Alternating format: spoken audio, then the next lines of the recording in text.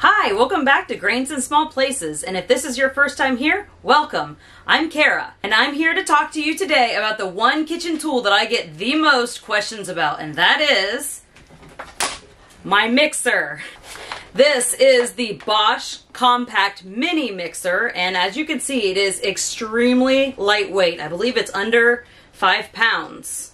I use this mixer pretty much every day. I used to use my KitchenAid Artisan, which is also a mini mixer of some sort, and I found that it just was not kneading the dough like I wanted it to for some of my fresh milled doughs. So let me get into this review on the Bosch Mini Mixer and show you some of its features and some of the details around it, and I'll also go over some of the accessories. So follow along and you'll find out if I give this mixer 1 or 2 thumbs up.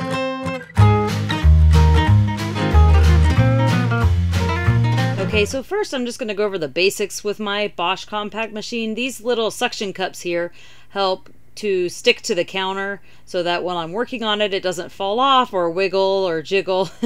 And then this is the button that I push to make the arm go up and down so that I can change the position of that when I want to put my bowl in or take my bowl out. And then this is where the cord stores, so it's nice and convenient. It just all wraps up right around here. It's actually a pretty decent length. I can put it on my counter and have it go pretty far away as opposed to my old mixer. And it just wraps up pretty easily around the little thing back here.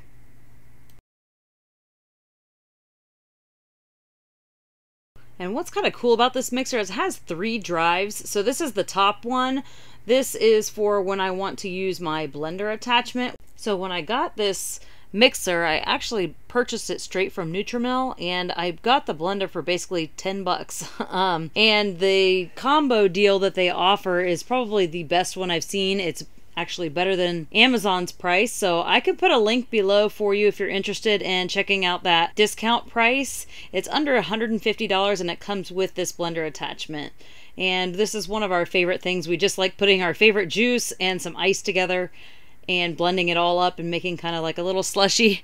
I also love to use this for salad dressings and smoothies. As you can see, it handles the ice with no problem.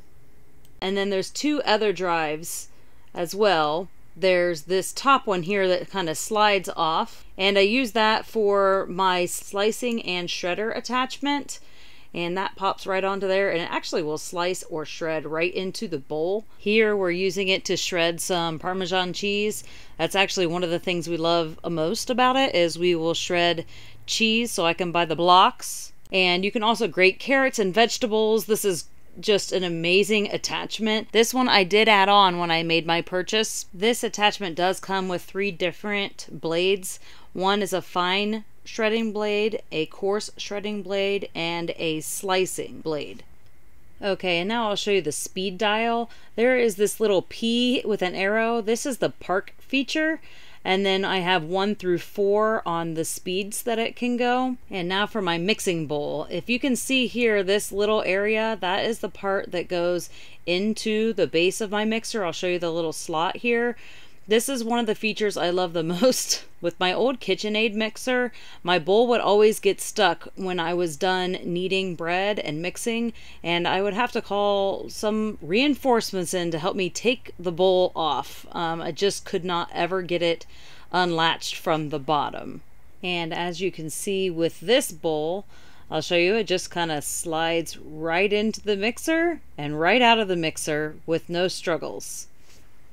And as far as mixing attachments go, this is the mixing paddle. You would use this one for bread doughs and kneading. It just slides right in, and it has this little cover to help from getting dough up in the drive. And the bowl has a little raised area in the middle, which helps the kneading process. So as it mixes the dough in the bowl, it pushes against that little raised area, which helps knead the dough even smoother. All right, and this is another attachment I'm very grateful for. It's my second bowl. As you can see, the bottom has the same notch in it and the center has the same raised area. This one is the metal bowl, so it does really well with putting cold things in it. If I need to make whipped cream, I can put this in my refrigerator to keep it cold. And I also love to make cookies in this bowl, and here is my beater.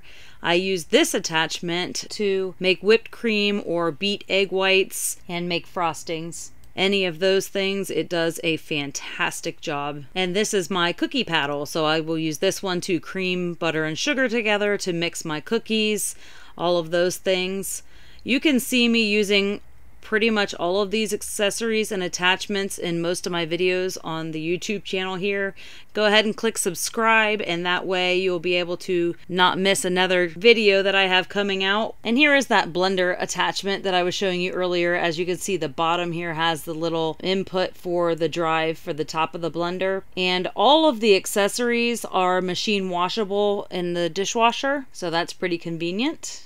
And in case you didn't see how he put it on there before, it just kind of goes right on the top of this and you slide it and it locks it into place. It has a lid that seals. It has this little built-in funnel that also comes out for quick and easy cleaning, and you can use that to pour in liquids or making emulsions. And here is the blade. It does a pretty nice job chopping things up. And the blender itself has a little spout here so that you can pour right out of it. Okay, now let's take a closer look at the shredder slicer attachment. This attachment I purchased separately. It has a little thing to push your food through the chute here. And the slicer can also be used with your bowl, where you can take carrots and shred them directly into your cake batter if you're making carrot cake or carrot muffins. Super convenient and handy there. And I'll show you the 3 blades that come with the slicer attachment. This is the fine blade, and then this is the coarse blade, and this is the slice blade. These are very sharp. And all of these parts can be removed for easy cleanup as well. I wrote a nice article on my website at grainsinsmallplaces.net that talks all about this and the accessories and what comes with it when you buy it, and coupon codes for discount purchases and things like that. I will put a link in the description for you to the post that I'm talking about, and also the discount and coupon code links.